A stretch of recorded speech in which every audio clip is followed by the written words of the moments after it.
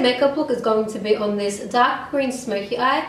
I actually posted this look on my Instagram a few months ago and it got so many reposts, and I didn't even know why. This was actually one of those looks that I created and I didn't really like it at the time. I just thought it was a bit you know, but I grew to love it, and this has actually been the most requested makeup look I've had so far. So if you'd like to see how to achieve it, please keep watching.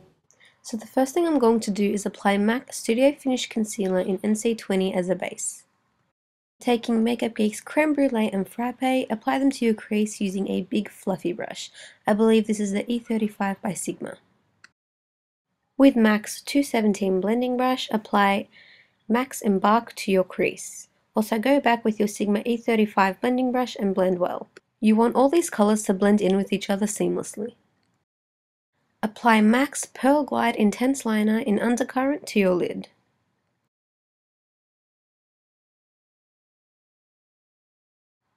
And just blend that out, but don't go past your crease. You want to take Stash from the Urban Decay Vice 2 palette and apply that to your lid using patting motions. Also go back with that E25 blender brush and blend the green to the Renault harsh lines. And I'm just applying Shroom by MAC to my brow bone.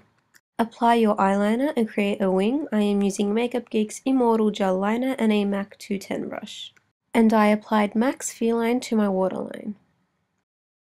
So I skipped my brows and foundation, as you guys have seen me do them multiple times. If you would like to see how I do my brows, please check my previous video. So I first applied my Bobbi Brown concealer and blended it out with a beauty blender, and I am now applying my Maybelline Fit Me concealer in light and blending that out.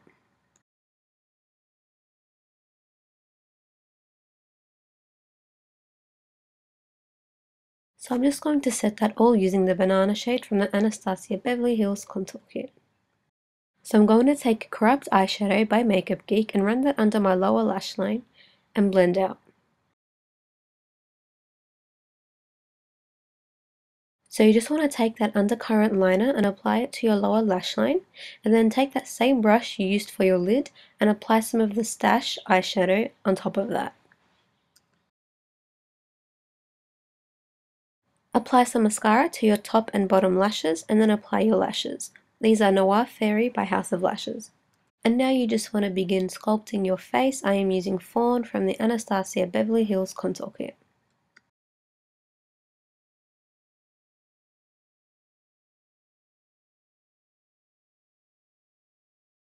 And now you just want to apply some blush to your cheeks. This is Cream Soda by MAC. I believe it is limited edition. And you just want to lightly apply some highlighter to your cheekbones. This is Superb by MAC. And for lips, I am just applying MAC's Creme de Nude lipstick and lightly lining it with Subculture lip liner. And just finishing that off with Napoleon Perdis lip gloss in Casey.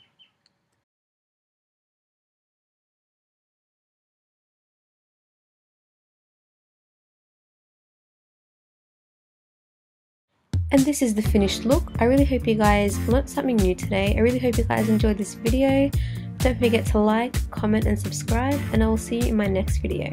Bye!